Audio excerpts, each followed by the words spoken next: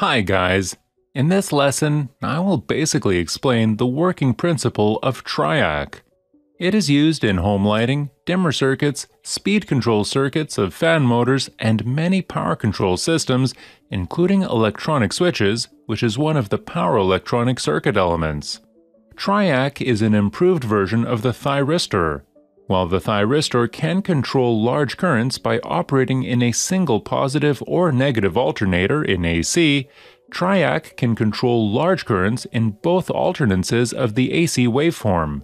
In other words, while thyristor is mostly used for DC power applications, we can say that TRIAC is more suitable for use in AC power applications. The abbreviation TRIAC comes from the initials of the English words Triode for alternating current. It is understood from its English name that this 3-pin power electronic circuit element is used in alternating current.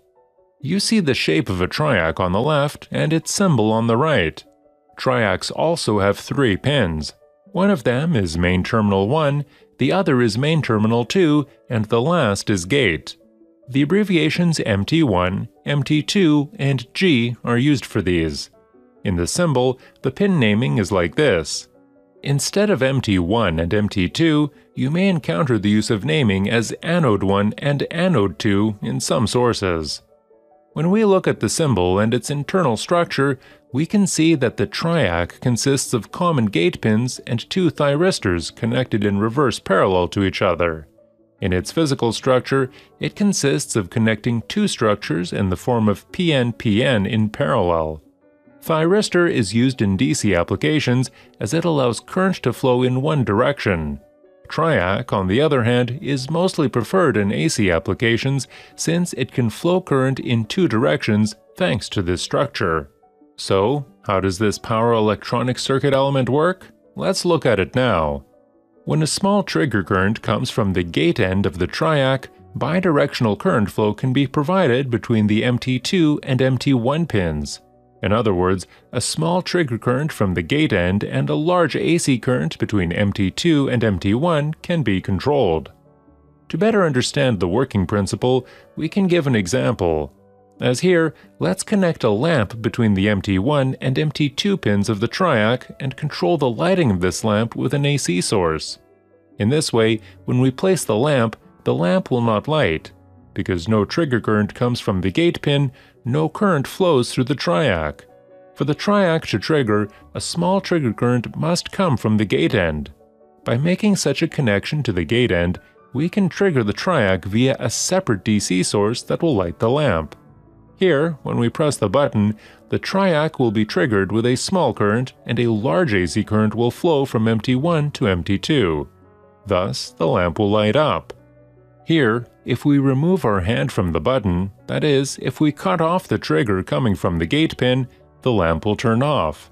If you remember, even if we cut off the trigger coming from the gate pin in thyristor, the thyristor was in conduction. We were making a parallel short circuit connection to the thyristor to bring it to the cutoff. So, what we actually did there was to prevent current from flowing through the thyristor. Thus, thyristor triggering could be eliminated. Why is there no current flowing through the TRIAC when the trigger from the gate pin is removed? Because we are working with AC here. Since there are already 0 points in alternate transitions on AC, the triggering of TRIAC disappears at these points. Of course, we gave an example of a lamp control here, but instead of the lamp, the motor or another circuit element can also be controlled. The triggering of the TRIAC is not done via an external DC source, as it is here, but via the AC source that drives the load, as is usually the case with dimmer circuits. I've shown it this way to better explain the working principle.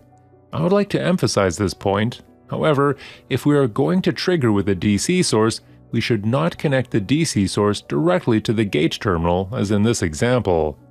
If there is an optocoupler between the DC source and the gate pin, we can do it. This is the basic working logic of the TRIAC, which is generally used in AC power electronic circuits. I hope it was helpful and you liked it. Hope to see you in the next lesson. Goodbye.